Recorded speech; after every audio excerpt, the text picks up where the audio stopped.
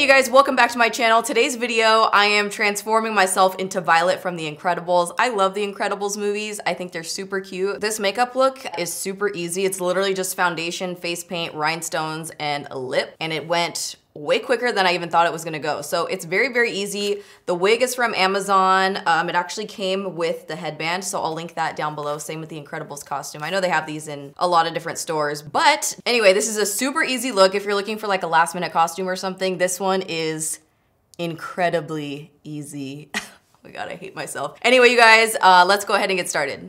We're gonna start out barefaced here, and the first step is to glue down the brows, and I'm just using a glue stick. Definitely use the purple one, it's so much better. This one's also really old.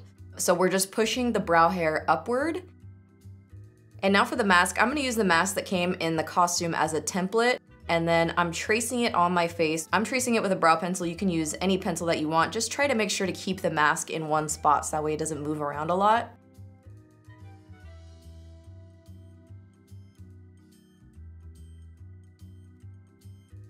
And then you take the mask off and you kind of have a template of where you're gonna paint. Now, when I did this, I decided to fill in the top a little bit more because Violet's mask was more rectangular, and this is something that I kind of regretted. I wish I left it more angular at the top because I feel like it gives the face a little bit more expression. And on the bottom half, I decided to make the mask a little bit shorter because I felt like it went kind of far down on my face. So you can kind of tweak it to make it fit your face the best that you want, or obviously you could freehand. I'm glad I made the bottom half shorter, but I definitely wish I left the more intense brow top half than straightening it out on the top. Whatever you feel like doing, whatever floats your boat. So now I'm just powdering down my brows with some translucent powder. Now, since I've practiced more, I definitely do like 4 to 5 layers of glue, but for just doing this, 1 layer absolutely worked.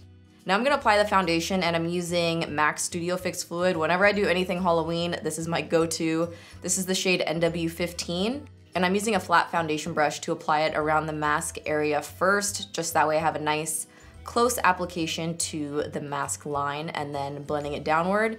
And once I'm done applying it, I like to pounce it in with a beauty blender.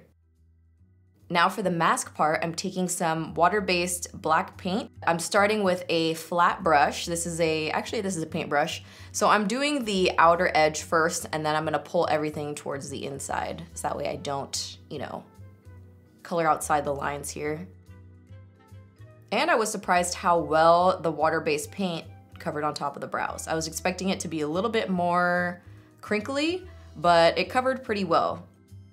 So I'm applying the water-based paint around everywhere except for up close to my eyeball. I'm actually gonna be using a Makeup Forever face paint on the eyeball just because this one's a little bit creamier for all the little fine lines around the eyes. And you wanna make sure you make this face as well. That's the worst face ever. So now I'm gonna set that face paint with some black eyeshadow. This is the one from LC Cosmetics. I know I'm using a, that's not Marc Jacobs, this is NARS pencil for the waterline and also tight lining the top lash line.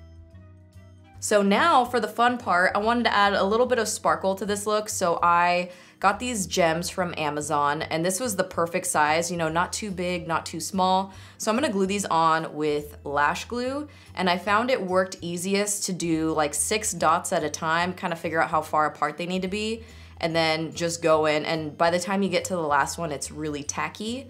So it's stuck on very, very well. And I thought this step was actually gonna take a lot longer, but I think because I did like 6 dots at a time, it went by pretty quick. I would say gluing on all the rhinestones took about 20 minutes or so, which is, less time than it takes me to do a wing, so this was a huge win for me. I love the diamonds too. I feel like it added a little bit of sparkle to the look, made it a little bit more Instagram friendly. So then I'm applying some false lashes, and now it's time for the lip. This is the Makeup Forever lip pencil. If my makeup room was not such a disaster right now, I would write down the exact name. I wanna say it's number 30, but I'm gonna write it in the description box. So I'm starting with an overline, and then I like to come in and deepen it up because I definitely want the lip to be exaggerated.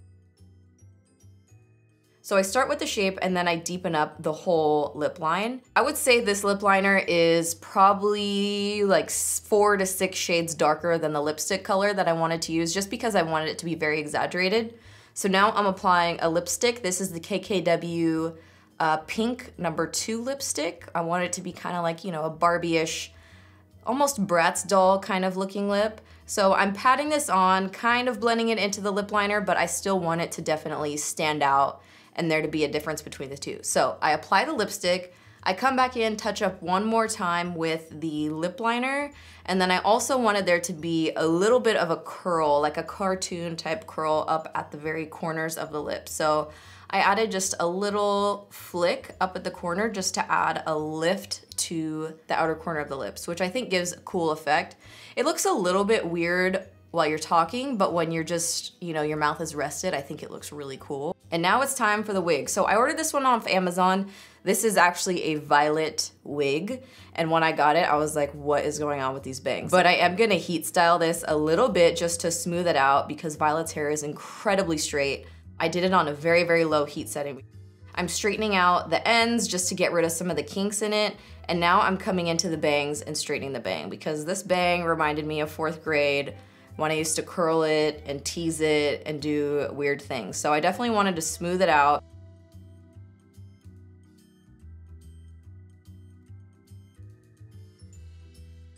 And then I'm coming in and adding some, this is I think medium hold hairspray, strong hold would be great. And then pinning it in place so that way it'll stay. And then next we want to add the headband. I still have the clips in place just that way it holds its shape until we're ready to take it out. And then lastly, I just sprayed the bangs one more time because they were so out of control when I took them out of the bag. All right guys, so that wraps up today's video. I'm gonna link everything that I ordered in the description box down below so you guys have like direct links to everything. Super easy costume, pretty fun to do, and it's simple, you know? You don't have to worry about eye makeup either. All right you guys, I really hope you enjoyed this video and thank you so much for watching.